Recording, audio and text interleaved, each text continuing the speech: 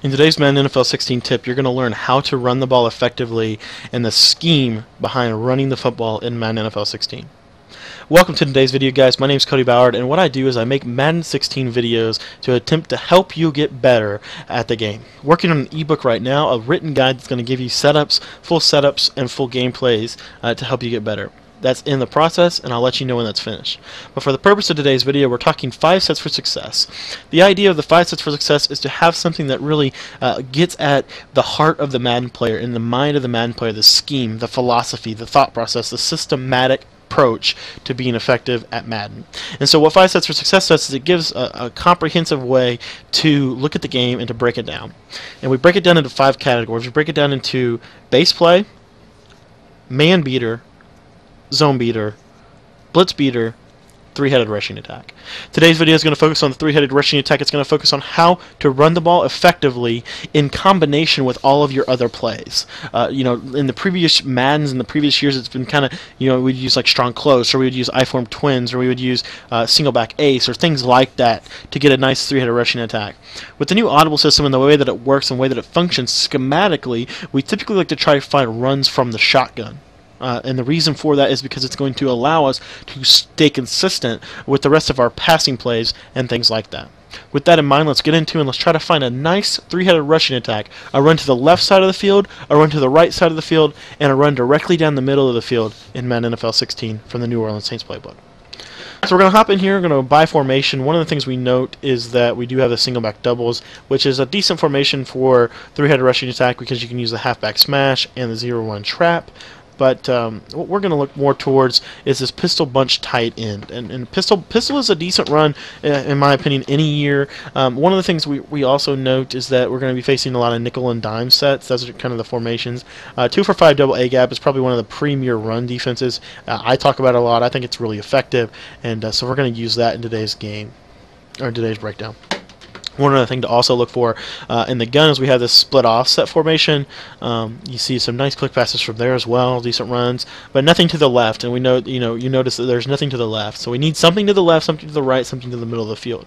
We'll look at this wing trio weak was our zone beater, tight offset was our man beater, double flex offset weak. We have the inside zone, the power O, no counter, so we got to next that one. Spread Y slot, nothing going to be there. Trips Y ISO, we have the base, the draw, and the counter. As you see, we have an inside zone as well. The other thing that you want to try to do is also try to get your runs in with your audibles. The quick audibles are really important as well. So we'll keep looking from here. Trap and Saints are base play. Empty Saint, those are all empty formations. So the only shotgun set we can really use is this Trips Y ISO. Okay. And one other thing to note, the Trap and Saint is probably actually the better running formation. You see it has a base, and it also has, or excuse me, never mind. I disregard what I just said. But the Trips Y ISO, and then the wing trio weak. The wing trio weak, excuse me, is probably the better running formation because I think it has a counter trap, which is really effective, and then also a base. But as long as it has a counter or base, it's really what you're looking for. We're going to actually use the pistol bunch tight end because we can actually get this done with one play and then have more plays for ours. But we're going to focus on the strong power. So from the pistol bunch tight end, the strong power, of course, really effective. The run audible down is the inside zone. Always good to note your audibles. We have the verticals as the quick pass. We have the PA curls as the play action. And then we have the stick as our quick pass. So the halfback zone, first and foremost, is what I want to look into. This is going to allow us to really kind of power right directly at the center. In my opinion, it has some nice cutback lanes. You can flip it and run it to the left side of the field. And so you see there, I don't really care to flip runs anymore. I used to really not want to do that, but I really do like the butt pat now because you can really get into the mind of your opponent, really play some games, and do some fake butt pats and things like that. The strong power, not as effective as it has been in years past, but it is something that I do want to cover. So what you see here is if the defense is giving you an opening to the outside to the right, then we're going to just go ahead and run it as is, and we'll be able to get some decent yardage. If the defense starts shifting and maybe base lines and things like that, and kind of plays to the outside left or right, we can flip the play by flipping the left analog or the right analog stick to the left and run it off the left side. It's not as good on the left side, I will be honest, as you see, because you had a wide receiver blocking a corner or linebacker, but you do have some opportunities for positive gains, especially if the look is there. So just run it if the look's there. Against this defense, what you're noticing here with this is if we show this the way it is intended, and I don't know why I can't hit buttons today, but we'll show you this. 2-4-5. You see we have the middle has been kind of open, and so we'll take our quick 3 yards cloud of dust mentality, and that's what we really like to do. One of the things that I like to do is use motion as well, and so I'll maybe in this situation motion Cole Beasley to the right to get another blocker over there and really pick up some yardage. But the whole thought process is having it run to the right side of the field, the left side of the field, and the middle of the field. This is probably the easiest of the of the 5 sets for success, but it's also the most important because running the ball is so essential to being successful in Madden. Having a good running game this year is really, really important. Trips by ISO, I want to show you this. We'll show you the counter, and we'll just do random plays defensively and give you random looks. The run audible down is the halfback draw, unfortunately, so you may have to add a quick audible in and may have to make a custom playbook to make this really effective. Custom playbooks always make your scheme more effective, but you do see there's the halfback draw. If they're giving you the middle of the field, you can run it. Here I want to maybe go to a quick pass. What I like about this is the stick Y fade is a nice quick pass, and you can do the nice touch pass and get nice one-on-ones there with Jason Witten. Another thing I want to see real quick, and just for my personal pleasure, and you see that it doesn't always work, of course. If they have safety over top, you're kind of screwed.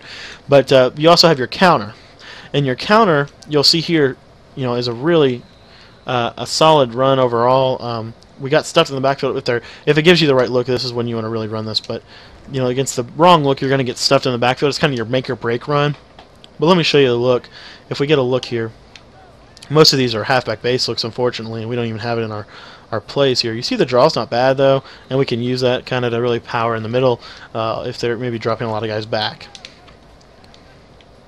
As you see, here's the draw.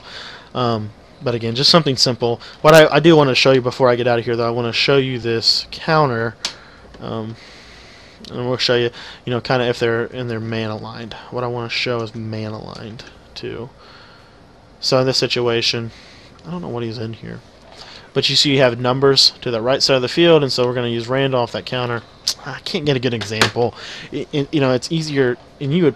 And here's a good example. This may work really well, but what you'll see.